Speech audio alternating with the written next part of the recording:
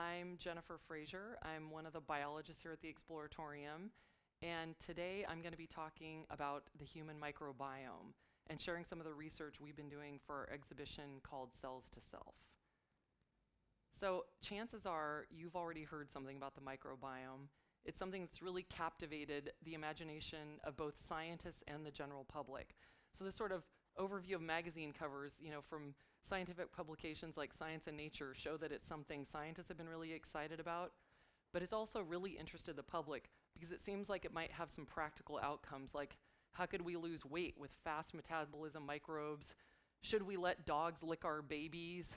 It also gets at what does it really mean to be human? Now, answering what is it to be human could take much longer than this talk. So a little snapshot on how would we sort of define being biologically human? I looked to the NASA Voyager project. So this was, in 1977, NASA sent up this golden record, which was to communicate with extraterrestrials all sorts of things about us here on Earth, including some snapshot images of what I considered biological humans. So what are humans? Oh, we're things that carry ink blots inside of our stomachs. We have DNA, and I'm not sure how an extraterrestrial would have interpreted that. We have cells that divide. We have some sort of like cross section showing where we, I don't know how someone would interpret that, but we have thin sections and organs. And also, most intriguingly, we drink wine out of carafes. We eat off both sides of a grilled cheese, and we provocatively lick ice cream. But if we were to talk about what it is to be human today, there's something that would have made it onto the new golden record, and that's microbes. So before we go too far, we have to do a few definitions. Microbe is a creature that's too small to be seen with the naked eye. So it's not really a scientific term, it's more of an operational term. And that would include bacteria, archaea, fungi, viruses, basically anything incredibly small. And the microbiome is the totality of microorganisms in a sample.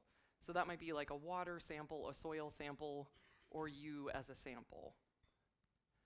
So the thing that's really been captivating to people is that while we have 39 trillion human cells, it's now known that we have 30 trillion microbial cells. So there's almost a ratio of 1 to 1 for every human cell, you have almost one microbial cell. But what's important is to put this into perspective with scale. So I sort of like these old school drawings, and if this is a grain of sand, it actually seems like an asteroid coming out at you like, oh, it's a grain of sand. If this is a grain of sand, and this is one of the smallest human cells, this is a red blood cell, bacteria are far smaller than even the smallest human cell. So they're very, very, very tiny. And just to put this into perspective, I was trying to figure out how to scale it. And I looked up that the average human is 170 pounds. And when you search on Google for 170-pound celebrity, because I wanted something you guys would recognize, and I didn't want to hurt anyone's feelings by calling out that they weighed 170 pounds, you get Kevin Bacon. So Kevin Bacon weighs 170 pounds roughly, or at least he did at the time of this film. And if he weighs 170 pounds, all the microbes in his body are 2.5 packages of bacon. So even though it's roughly 1 to 1 as far as cells, because they're so small, it's not that much volume. So the total weight of your microbiome is about 2.5 packages of bacon. Now, they're not just kind of sitting there like 2.5 packages of bacon somewhere in an organ inside your body. We have microbes all over us. We have them, in our respiratory tract, all over our hands and skin. I mean, there are even studies showing your right hand and left hand are different. We have them in our private areas. And an area I'll talk about a lot today is we have microbes throughout our gut. So basically, any part of you that's exposed to the outside has microbes in it, and they're distinct. Now, sort of, if you think of them, it's, again, not just something that's just sitting there that's unchanging. Our microbiome changes over the course of our lifetime, so you don't need to worry about what these little colored blobs mean. They're sort of representations of how your profile of your microbiome is changing over time. And you can see that, it's very different for different kinds of infants. It's different when you're a child, when you're an adult, and then when you're elderly. And some of that may look a lot like our Frank Oppenheimer sculptures that we have around the museum. So it changes over your lifetime, And there's actually also a study on the necrobiome, because we also go through characteristic changes in our microbiome after we die. So that's also an active area of research, but too depressing for today's talk. The other key thing is that our microbiome changes every day. So here we have subject A, subject A's gut. So this is a snapshot of their gut microbiome, and subject B's gut. And again, don't try to overanalyze all the different colors. The main thing to focus on is, here are the profile of their different microbes in subject A and subject B over the course of 365 days. So this is a year, and you can see that kind of the levels are changing. And they also were subject to perturbation. So here, subject A, this is when subject A was living abroad. You can see a big shift in kind of their bacterial profile. And here's when subject B had a terrible bout of diarrheal illness. So you can see that these things sort of shift over the course of the year.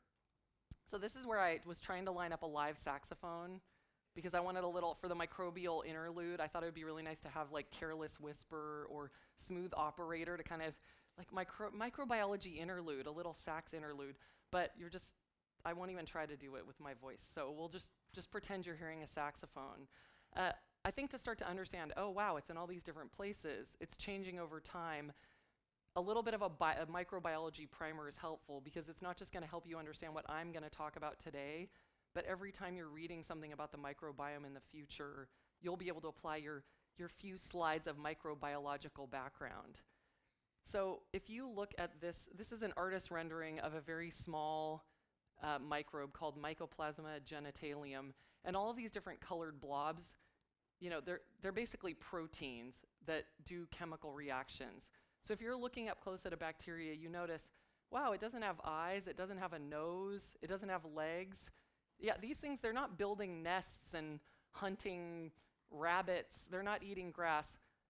The way that I think of microbes is they're literally little chemical factories. They're not doing anything that you're used to thinking of creatures doing. They're taking in CO2, they're converting nitrate to nitrite. All they do is chemical reactions. I mean, larger organisms are also always doing chemical reactions, but they also do exciting things that we can watch with binoculars or observe in the wild. These really are just carrying out chemical reactions, and that's the primary thing that they're doing. The other thing that it's kind of good to know about microbes is that they divide very quickly. So this is E. coli, and if it's in a really rich environment, E. coli can divide every 20 minutes, and by the end of a day, there will be 5,000 billion E. coli. So they're really, really small, and whereas a human, it's going to take us anywhere from 16 to 46 years to reproduce, or even higher. I guess, when did Janet Jackson have her baby? 54? Well, humans might have a very long span in generations. With bacteria, it can be very quick. And this means that they basically can live in almost every environment, right? They're dividing quickly, they can evolve quickly, they're taking in different chemicals, they're putting out different chemicals, so they can live in virtually every environment on Earth. Almost everywhere we've looked, we find microbes. They're in the soil, they're in the clouds. I mean, there was even a recent article about viruses that are living in clouds and falling on us every day. I hope that doesn't freak you out. It's really interesting. They're in hot springs, they're in jungles, they're out in the middle of the sort of what would seem empty ocean. They're microbes. And it's not just sort of these beautiful screensaver environments that they're living in. They're also living in all the other environments you can think of, like armpits, every surface of Disneyland, from the roller coaster seats to the caramel corn, and your office. You can actually tell if someone shares an office with another person because their microbes have become so similar. And of course, your poop. So, I think a different way of thinking is, we are a whole series of environments. Our face is an environment, our nose is an environment, our armpits, our private areas. To a microbe, it's the same as a desert, a jungle, a hot spring. They're all just different chemical environments, certain moisture levels, certain pH. They're not really analyzing whether it's an armpit or a savanna. So I think the main thing that I wanted to focus on today, which I think has probably been the focus for most people, is the gut microbiome. And the reason to sort of zoom in, even though private areas, noses, and skin are really interesting, the gut microbiome has been really the focus of the most study because it's actually 95% of our microbiome. So the majority of microbes on and in our bodies are in our gut. They co-evolved with us, and they're really critical for our survival. They extract nutrients, produce vitamins, fight pathogens, and they shape our immunity. So this has been a huge area of research. I mean, it's really just starting, and over the last decade, there's a lot more understanding of how these microbes are really critical for our survival. So sort of, again, like some sort of primers on the gut itself. We talked earlier about how each person has a unique gut, you know, subject A and then poor subject B who had the illness. In different cultures, you see like they have a distinct microbiome. So this was looking at Asian school children, and you know, again, don't worry about what species it is, but you know, even in regions that may have somewhat similar diets, you can see that, oh wow, children in Bangkok have a lot fewer of the yellow bacteria than people in Tokyo. More strikingly, studies that have looked at, this is in Burkina Faso, where they eat a more traditional diet, so they haven't moved over to a more processed diet. You see very different microbes than you do in European children. I'm not sure why all these studies were done in children. Maybe it's because they don't drink, who knows. But different cultures have very different microbiomes. And, you know, again, to go through how all these changes that happen in our microbiomes over our lives, it really reflects, you know, why are these microbiomes so different, depending on like where you're living or, you know, other conditions. And it's because diet, antibiotics, other environmental factors, and genetics are what really shape the gut microbiome. And so if you think over a lifetime, I mean, one thing that's going to come up later when we talk about some of the research studies, so this little ink blot, and every time I look at this, I'm like, that's a fetus, which could also be like a Rorschach test. You could go to our memory exhibition, it's like, I don't know who drew that, but when you're not born, you actually do not have a microbiome. You've not been exposed to the environment yet. So a fetus does not have a microbiome, and that's going to come up a little bit later when we talk about some of the studies in mice. But then there are critical things that happen at every stage of your development that influence what happens to your microbiome. So, you know, one huge area of study is like babies that are born by C-section versus vaginal delivery have very different microbiomes. So it's thought that basically vagina microbes are your initial inoculation, like critical for the development of your microbiome. Whether you're breastfed versus formula fed has a huge, huge influence on your gut microbiome. And actually, Mary and Melissa had invited someone from UC Davis. They actually think that 20% of breast milk is not for the infant, but actually selects for beneficial microbes. It's actually like a little cocktail that's helping you get the right kind of microbiome in your system.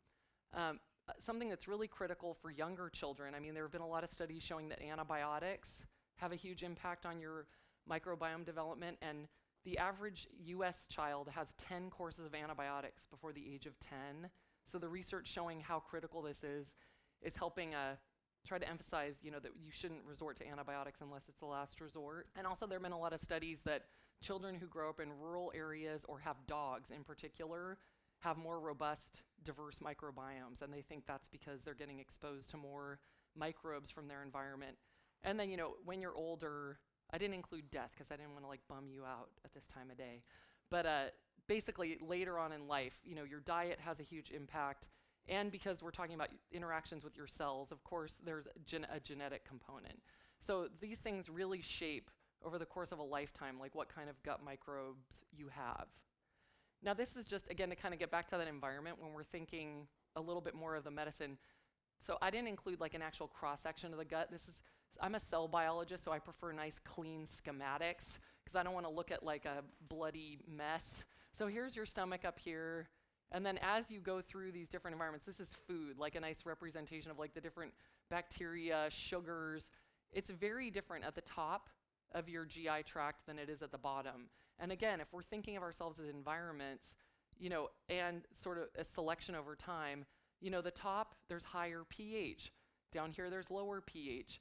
Up here, there are all these kind of like long chain sugars that can't get broken down. They've already been broken down here. So this is why diet plays a role, is that the diet that you're eating, whatever it is you're consuming, creates the environment in your gut.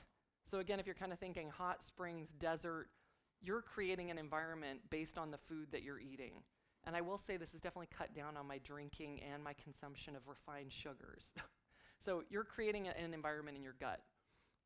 So I think what I'm going to try to do is go through some of the studies, and we'll get into this in a second, because you know, there's the basics about the gut microbiome, but because it's so tightly linked to our diet and there's a lot of health implications, I've taken some of the studies that have gotten, I think, the most headlines and seem to be of the most interest to people, and I've sort of extracted a few bits that you can take away so that you'll be up to speed on what's known most about the gut microbiome.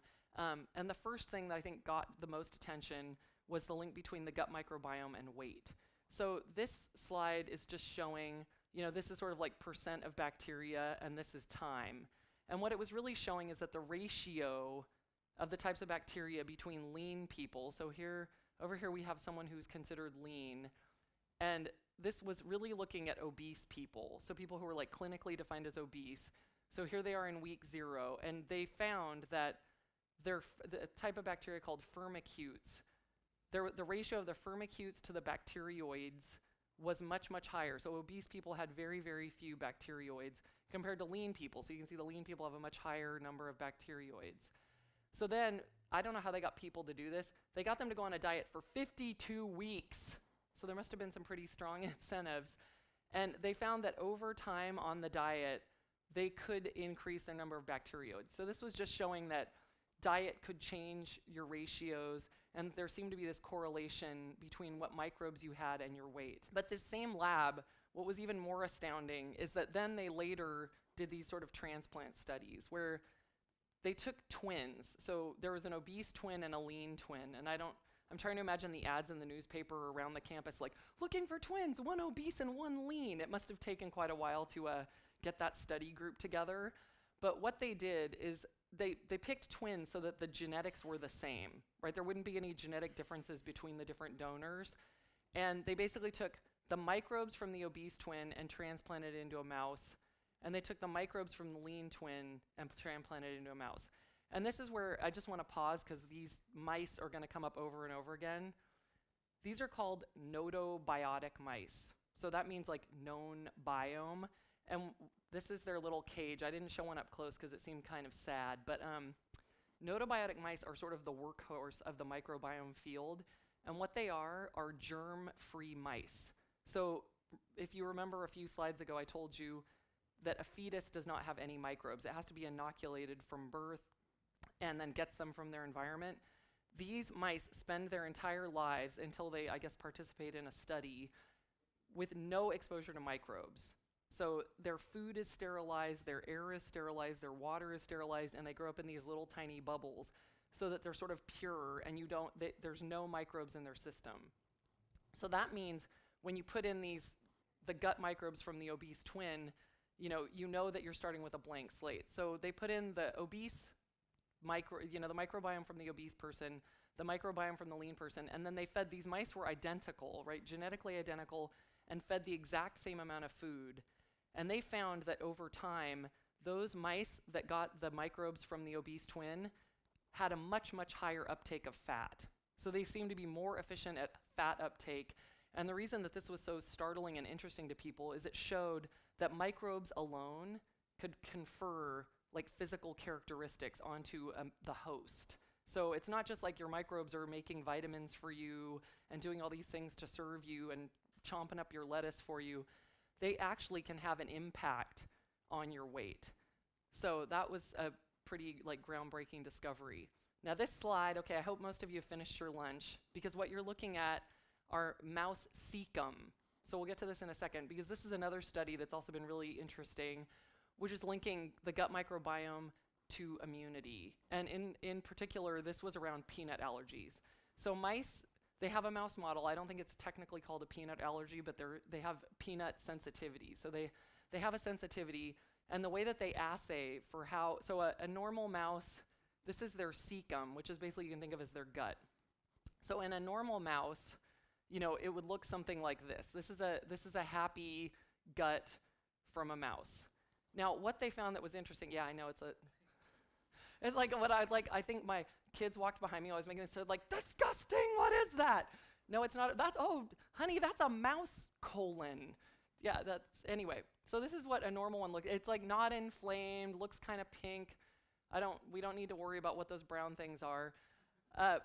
When you raise a germ-free mouse, right, so they have no microbes in these peanut allergy mice, the bottom line is like they don't look happy. they get kind of like inflamed.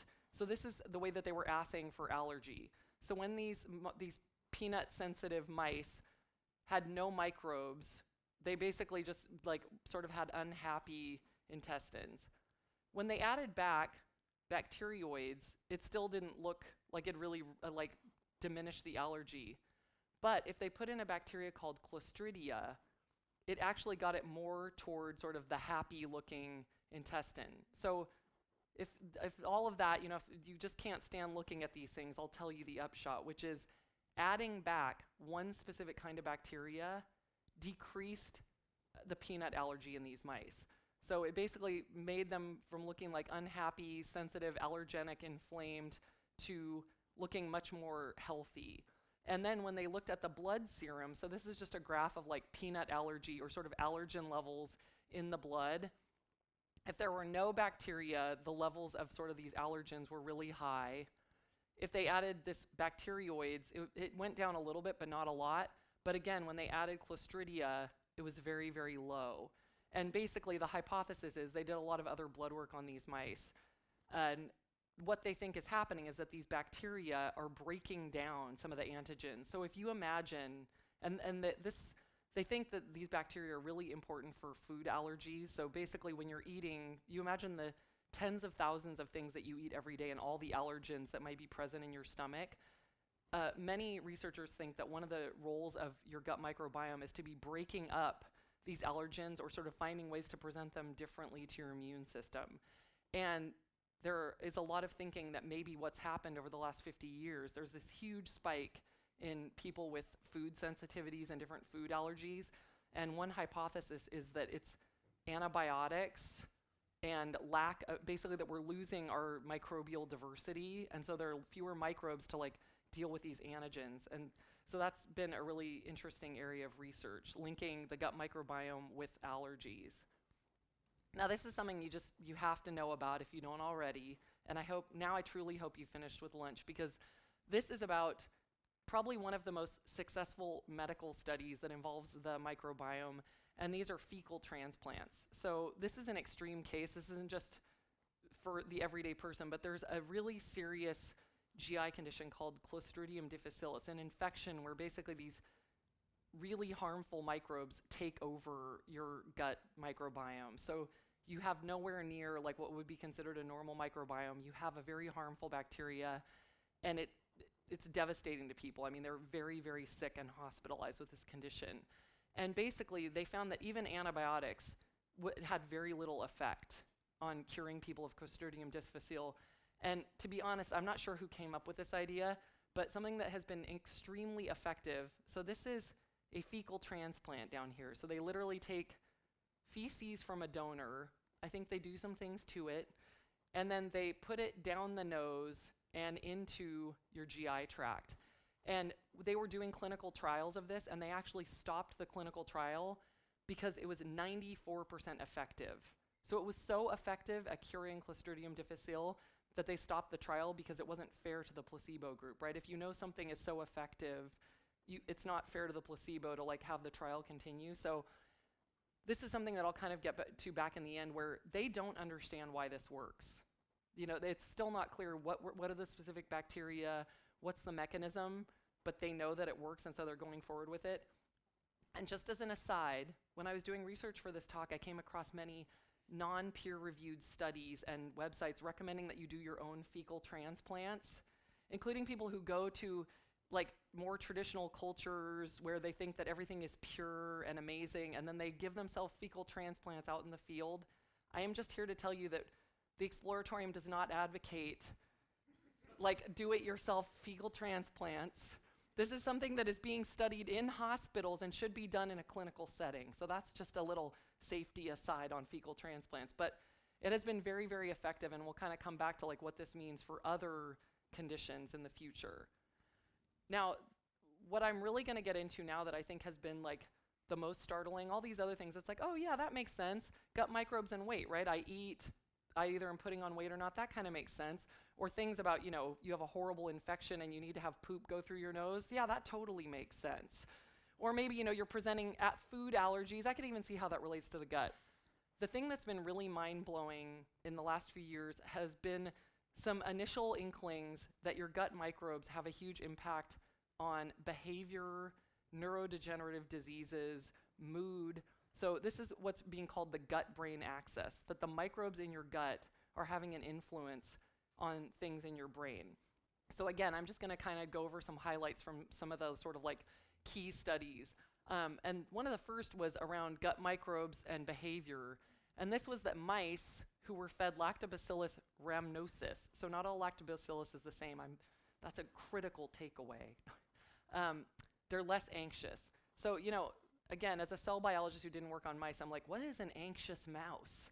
Well, an anxious mouse, basically, I guess they know which mice tend to be anxious or not, and then they make them do these things. Like, this is basically an elevated maze, where there's a closed part of the maze, and there's an open part of the maze. So this is just one of the many examples of tests that they gave these mice. It's like, welcome to the world. We're going to take you out of your little bubble and then put you on this elevated maze. So what they found is that the control mice, this is the amount of time they spend on the open arms. So these are the open arms of the maze, where you can imagine a mice, an anxious mouse might not like to go. It's going to be really like upsetting to be out on these open arms. So they found that the control mice spent far less time. This is the amount of time they're spending out on the open arms. It's lower than those mice who got lactobacillus. So mice that were given lactobacillus spent a lot more time hanging out on the open arms of the maze. And this was true with lots of other anxiety tests. The one that I didn't show you is that they'd throw mice in water and see how long they'll try to swim. And less anxious mice struggle longer. So I decided not to include that slide or video. They found similar things with zebrafish. So we have zebrafish here at the Exploratorium. They're a model organism fish that they use to study different conditions. And they found that fish that were given a different lactobacillus strain are also less anxious. Now, you might be wondering how you look at what is a fish, what's an anxious fish? Well, an anxious fish, I guess, swims on the bottom of the tank. So you take the fish, you throw it into a tank. I guess an anxious fish spends a lot of time at the bottom, and one that is less anxious is more likely to go to the top. And that would, I guess, make sense because maybe there are predators up there. And so they found that, again, a control fish spent less time at the top. They went less to the upper zone, whereas those that were given lactobacillus were more likely to go to the top.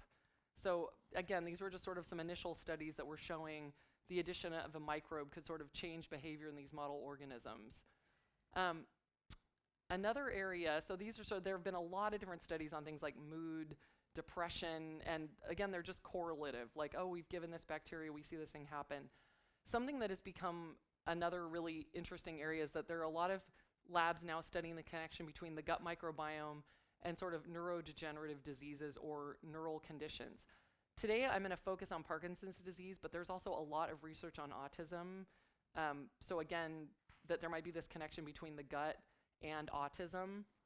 And one of the things that is true, this is also true of autism, but was noticed in Parkinson's disease, is there were some researchers at Caltech. One studied autism, and one was just working on the microbiome. It was like a microbiologist and a neuroscientist, and I guess they were out for coffee one day, and the neuroscientist basically was mentioning that people who have Parkinson's disease have like a lot of GI issues 10 years ahead of when they show any symptoms. So Parkinson's disease is really well known for more of it's basically you form these plaques in your brain from something called alpha-synuclein.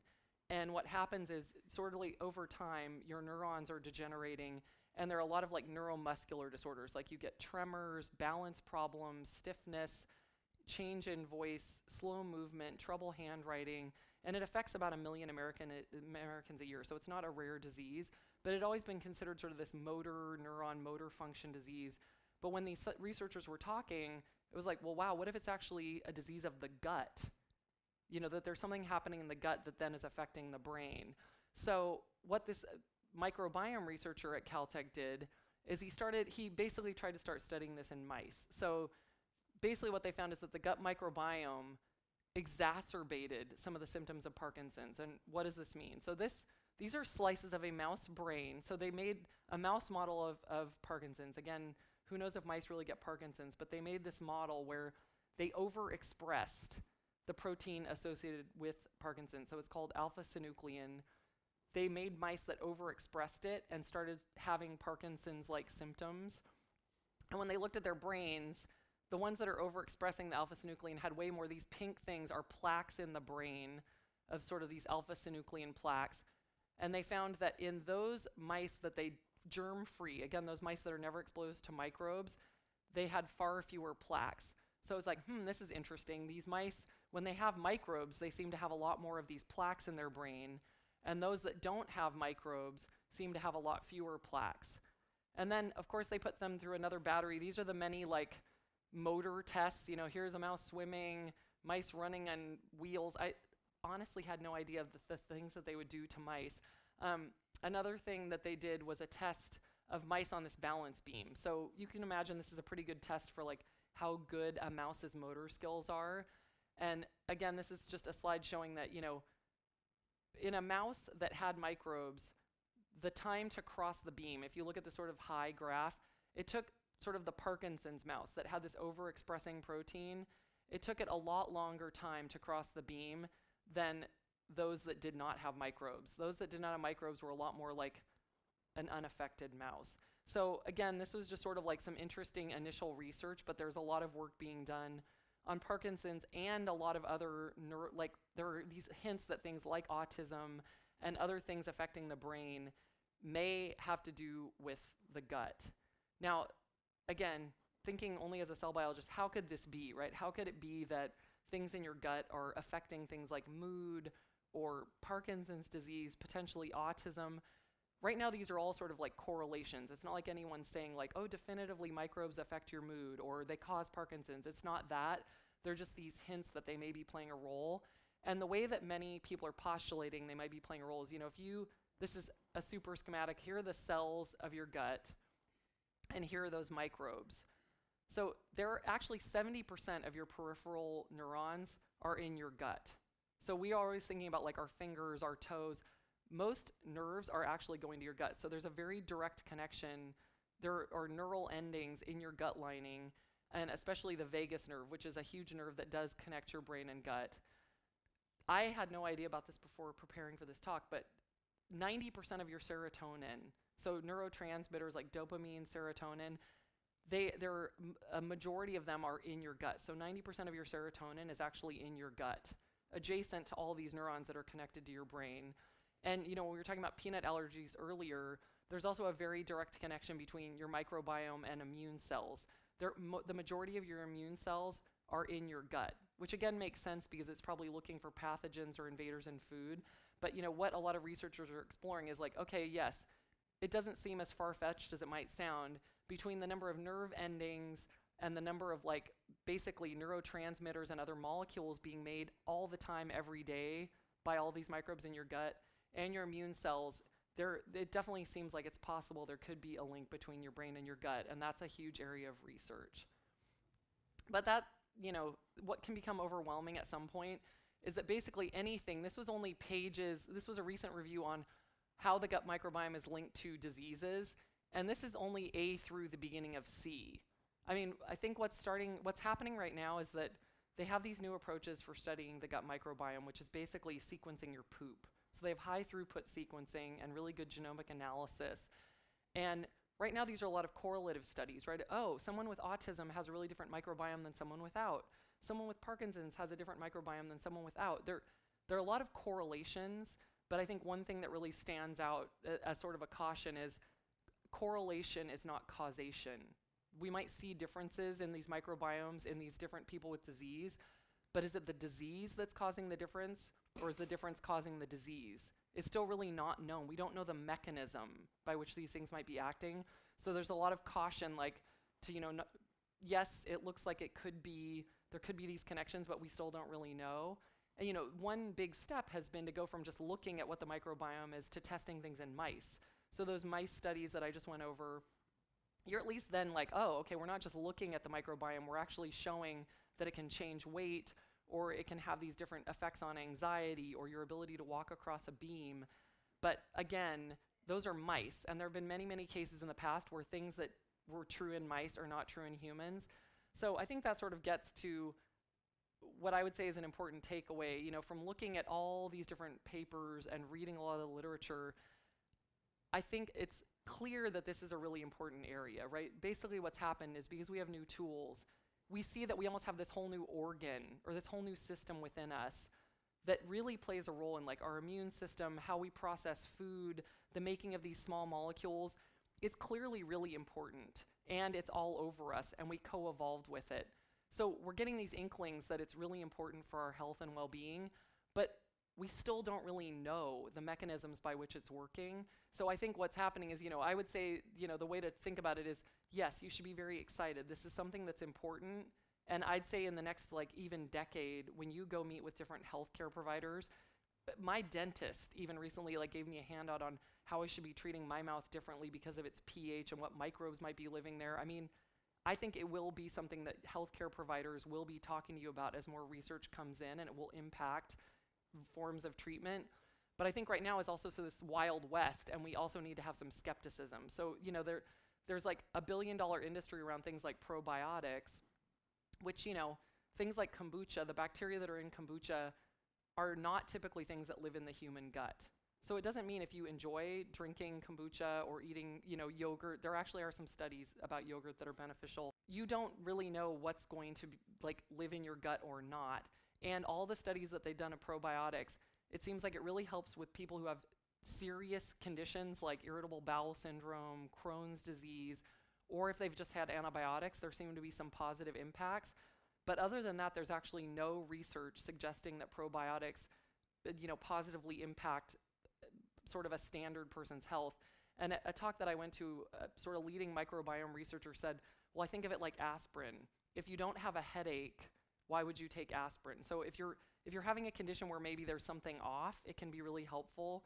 But if you're not, then it may or may not be helpful. And I think the bottom line is we just don't know that much. But because there's still so little research, if you go on Amazon, there are like, hundreds of books about like microbiome diets and what to eat and what not to eat. They're like genomic tests where they say that you can send in samples and they'll tell you what you should or shouldn't eat. There's obviously like a billions-dollar industry around probiotics, and they're putting them in everything. And the thing is, like, if you like those things and you find them helpful, great, but there's still no like regulation or scientific evidence that for most people these things make a difference. So I think the punchline on the microbiome is stay tuned, be excited, and be skeptical. So thank you. That's it for today, and I'll thank you for coming.